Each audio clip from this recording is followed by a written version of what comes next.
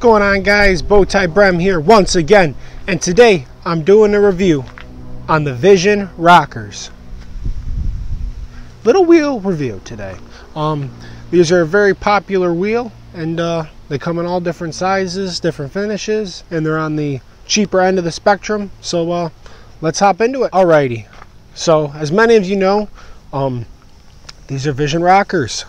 I have the 22x12 -51 offset, chrome finish, obviously, and I'm here to give you a review today.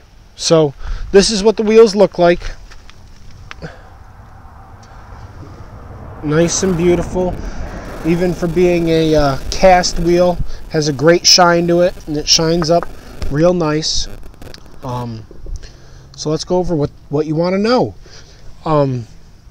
Let's go over quality first. Now, the quality is a true rating on these, because unlike some people that take their wheels off in the winter because they don't want salt and all that junk on them, I don't take them off. I'm a believer, if you're spending, well, the wheels alone, we'll go over price point, I guess, real quick. These wheels for the 22x12s are about $2,500. So if we're spending, or you're spending $2,500 on wheels, I mean, I don't see why you wouldn't want to run them all year round. We got a little Ricer doing the pops, if you can hear that. So yeah, price point $2,500 for 22x12 -51s. I think that's a good price for what you're getting. But finish wise, they are a good finish. Let me see if I can find one of my cons about them. The finish on one wheel has a bubble in it under the chrome, which I don't know how something would have gotten under the chrome, but I guess that's the same thing as like a wheel well or something. Stuff gets under there and it starts rusting. I am not sure, but okay, you can see right there, ever so slightly, little tiny bubbles, and that's only, these have only been run year-round for 2 years now. So they're not like the forged wheels where you can, it's just made out of a big block, you know. These have the coating chrome plated, or whatever you want to call it. So if you run them all year round in the salt and such, you're bound to get bubbles eventually. Other than that, they come out pretty clean. Another con I have is after 2 years, the center cap, that was all white and stuff, but the center cap looks kind of, I'll call it crusty. You know, they could have put a couple more bucks maybe into that to make them a little more appealing after they see some of the elements. Think of what else you want to know. Looks. These are one of my favorite looking wheels. I think they look beautiful. I like the simpler, just spoke design. With that being said, though, they're harder to clean, because you gotta, if you're doing a deep clean, you gotta get it in all these little cracks and crevices, but you don't have to do that too often. I'm trying to think of what else. Quality wise, held up. These are its second set of tires on them. I've hit in 33s. The other tires on here that I had were smaller. Held up great to potholes and such. I live in good old New York, and we got some gnarly potholes around here, so they do hold up well.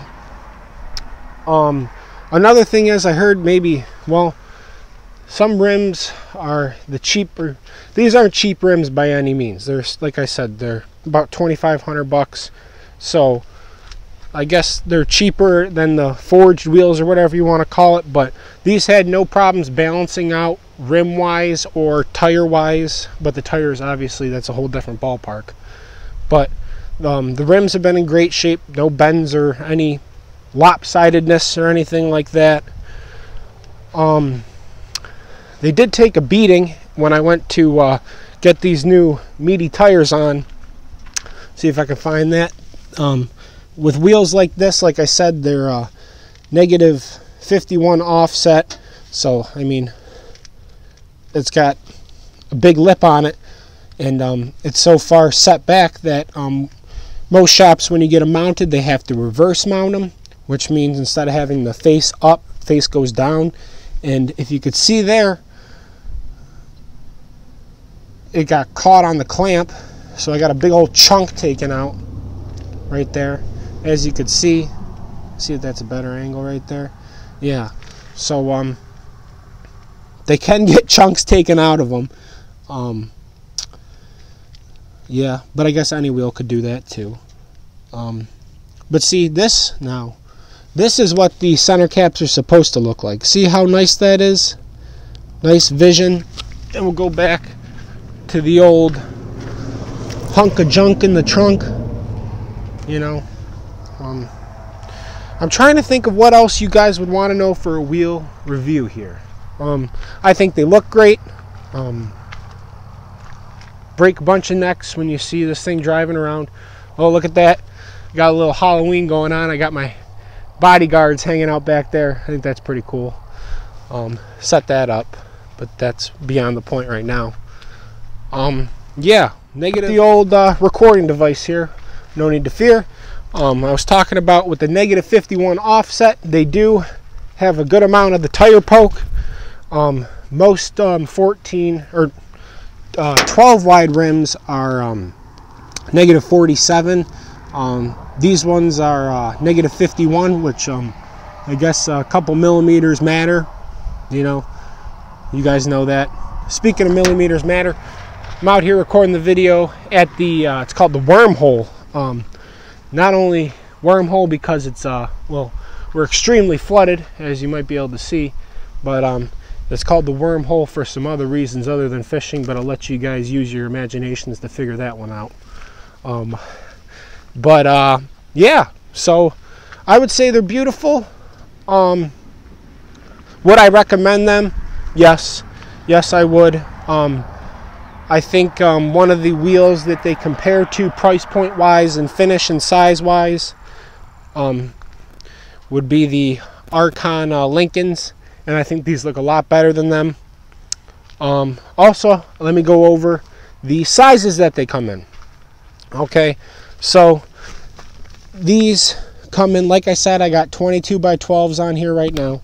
They come in 22 by 10s, 20 by 10s, 20 by 12s, 24 by 12s, and maybe some other ones, but those are the basic ones. So they come in a lot of sizes, but 12 wide is as wide as they come. But yeah, I mean, all around, the Bowtie Brem out of 10 scale will give them a I'll give them a 9 out of 10. I think they're a good wheel. They've never done me wrong. Like I said, I've hit some gnarly potholes because, like I said, New York, and no bends or anything like that. Like, I've hit some that I'm like, whoo! But no, nothing like that. I can't say that if you're running those rubber band junk tires that they wouldn't do that, but when you have big old meats on them, they held up great. But yeah, I guess I can give you guys a little driving test or something. Well, a driving test wouldn't do you any good. I'm kind of just rambling at this point, but yeah, that's my review on the good old Vision rockers. Like I said, price point about $2,500. Quick little recap. Price point about $2,500. Good finish for the money.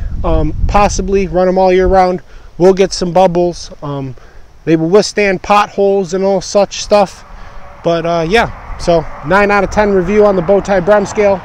So yeah, be ready for the video next week. This is Bowtie Brem. Remember to like and subscribe and comment. If you have any questions, I could have missed something. I don't know. I always miss something, but sometimes I don't.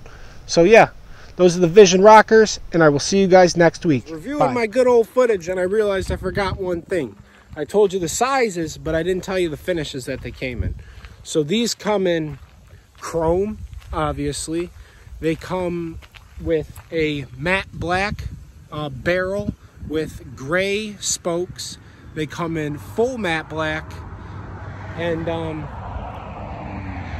I believe full gray, but the colors that I've seen on them are all matte colors. So you'd have to be into the matte color finish. The only glossy one, I guess glossy, is chrome. But yeah, like I said, they come with the barrel matte black and the spokes gray, or all matte black, maybe all gray, but probably not.